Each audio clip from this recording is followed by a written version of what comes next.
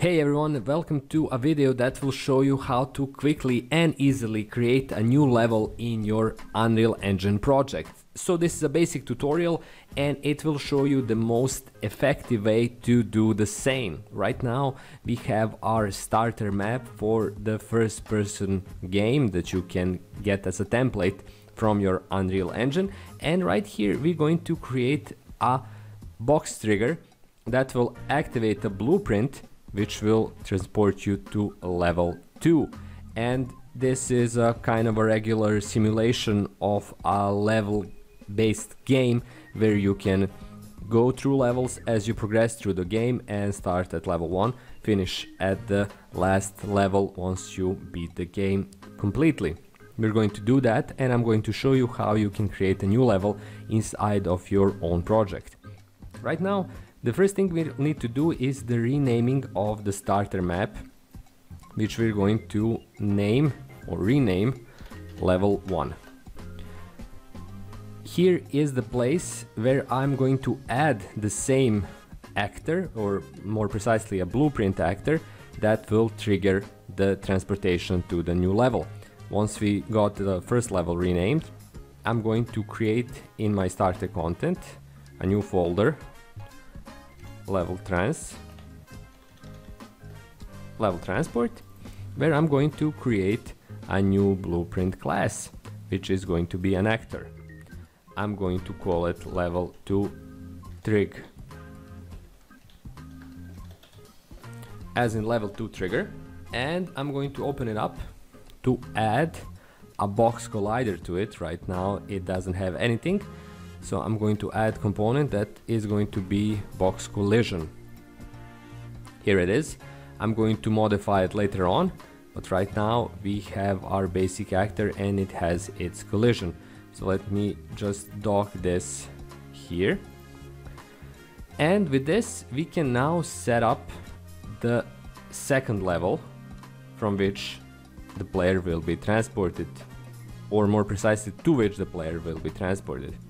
We're going to go to starter content, maps again, and we're going to copy or duplicate level 1 into level 2. So right now, if we double click on it, we're going to save these. It's identical, but to make things more clear, we're going to change it up and we're going to delete all of these elements. So it's clear that we're in a new place. We're going to take care of them all and take them all out of the level. And they're gone. And we're going to now add a blueprint modification to the same. I'm going to save these to the box trigger we created here, and we're going to do that in the event graph. We're going to delete this node and event tick node and only leave event actor begin overlap. You can delete them all and then add this later on, whatever you like. From here on, we're going to create a node that is going to be simple open level, and we're going to use open level by name, that node. Here we can choose the level name, which is level 2. And this is the really simple, really effective command of actor, which is the player actor, entering this node, starting this node, which is open level 2. So I'm going to save this and compile. I'm going to go back here. I'm going to select my player capsule and I'm going to add my box collider here, the trigger. I'm going to expand it so it's a bit bigger. Back to the viewport, to the box collider. We can make it more into a block that the player character will trigger with more ease.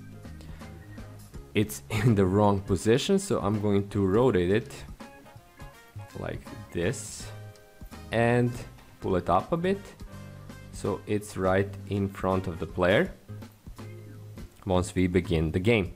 So the idea is to have the player step into this space, and this will automatically transport the player to level 2. Right now we're still at level 1. We're going to recognize level 2 by it not having all of these and having lots of these orbs just levitating in empty space.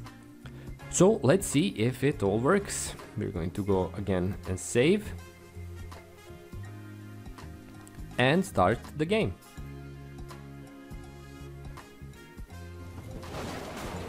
So here we are, a lot of ambiental sounds. We're going to fire and start the level. As you can see, I'm still at level 1.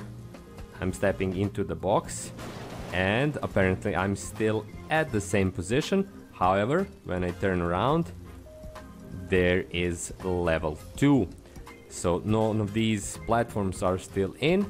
This is level 2, and with that simple process you can be transformed and transported, more precisely, to your next level or second level. As you can see, the process is incredibly simple yet incredibly useful for any kind of video game development where you want to have something that is level based.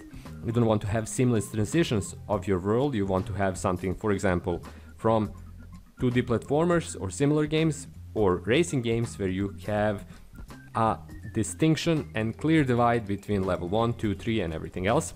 This is a perfect option. As you can see, it only takes 2 nodes in Blueprint, it only takes 1 box trigger and the level that you're using. Besides that, you basically have everything ready in Unreal Engine. So a pretty powerful feature, a pretty simple feature. Hopefully you found it useful, hopefully you found it interesting. If you do have questions, please leave them in the comment section below. If you enjoyed this video, please consider subscribing to my channel, leaving a like and sharing it with some of your friends who might find it useful. Also, if you want to support my work, please check out the links in the description below. They can take you to my pages that include my PayPal donation page, that include my Amazon book that I'm selling presently on Amazon. It's about overcoming wasting time. And again, thanks so much for watching. This is the end of the same tutorial. Again, hopefully you found it useful and have loads of fun in your Unreal Engine projects. Until my next video, bye bye.